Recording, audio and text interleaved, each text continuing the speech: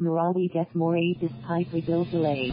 Despite the delay in rebuilding Marawi, the United States and Australia have extended more aid to the thousands of individuals displaced by the bloody military campaign in 2017 to retake the city from pro-Islamic State terrorists.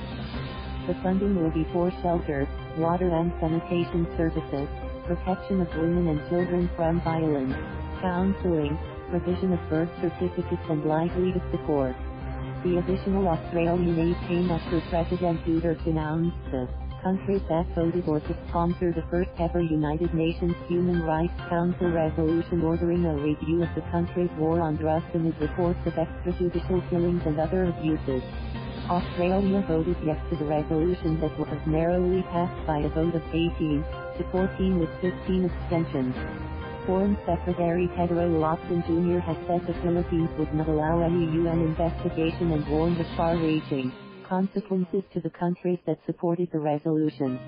The United States government announced on Thursday an additional $234 million, $5 million, aid package, bringing its total assistance so far to the Marawi recovery efforts to $3.4 billion, $6 million. Australia gave an additional $140 million, $3.5 million Australian dollars, in livelihood aid for about 6,500 families from Marawi. This brought to $1.2 billion, $30 million Australian dollars, Australia's total assistance so far to efforts to rebuild the ruined city in Lanao del Sur province. The United States Embassy said the extra funding from the United States Agency for International Development, USAID, would help some 50,000 displaced residents in Marawi and 9,000 in Maguindanao.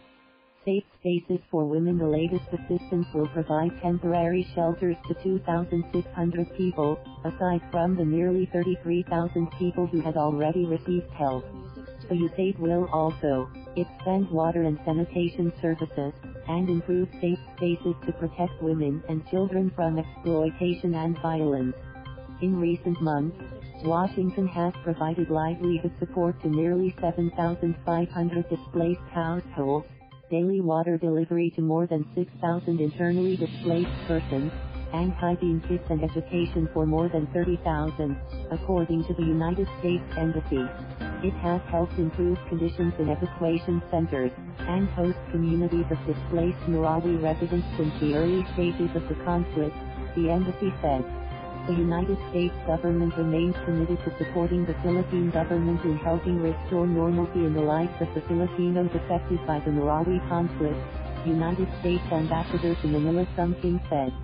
Kim says a new assistance reflected the strong bond between the United States and the Philippines as friends, partners and allies. Canberra Commitment. Australian Ambassador to Manila Steve Robinson said Canberra was committed to help in the recovery and reconstruction of Marawi. We will continue to support the Philippine government and the people of Marawi as they work to rebuild their lives and their city, Robinson said on Tuesday.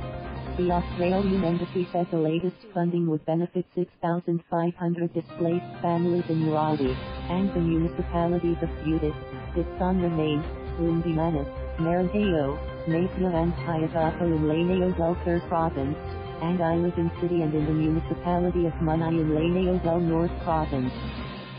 Robinson signed a memorandum of partnership between the Australian Embassy and the Community and Family Services International, which will implement the project. Thank you for watching. Please subscribe.